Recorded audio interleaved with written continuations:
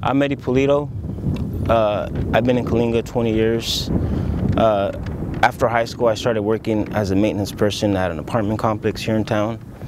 And as the years went by, that wasn't the career path that I wanted to do. While doing the programs at West Hills College, I found that it was very interesting. I learned how to weld on different metals and on pipe. That was something that was used a lot in the oil fields. And I decided, well, maybe if I can get my certifications, I can go back to welding oil fields. But as the market crashed, there was layoffs. There was over 300 people laid off from my company.